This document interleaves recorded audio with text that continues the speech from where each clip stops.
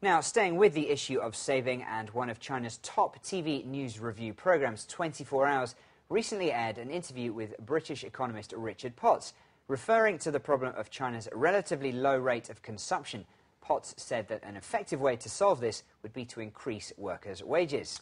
The programme host, Chiu Chi-ming, replied that in fact wages have been going up year after year, and the key point is that Chinese people are simply obsessed with saving money. He insisted that no matter how high Chinese salaries go, these compulsive savers would continue to salt away most of their income. Now, his comments have caused something of a backlash from hard-pressed Chinese wage earners, and many of these have left angry comments online.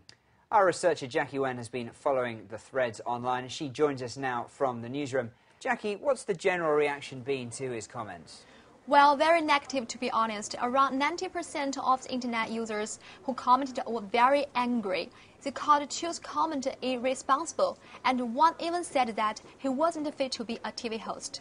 These people said that even if salaries have risen, prices have shot up too over the years.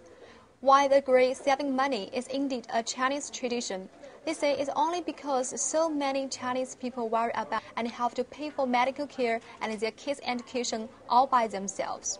In addition, the increasing number of older people and lack of social care means one couple have to support 4 elderly parents. This, they say, is a huge burden, not to mention skyrocketing housing prices, which put home ownership beyond the reach of many ordinary people.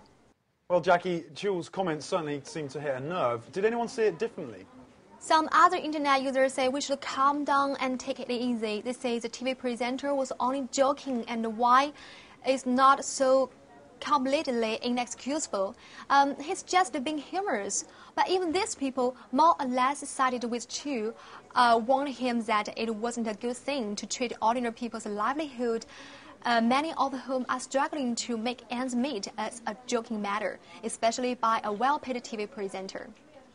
Thanks, Jackie.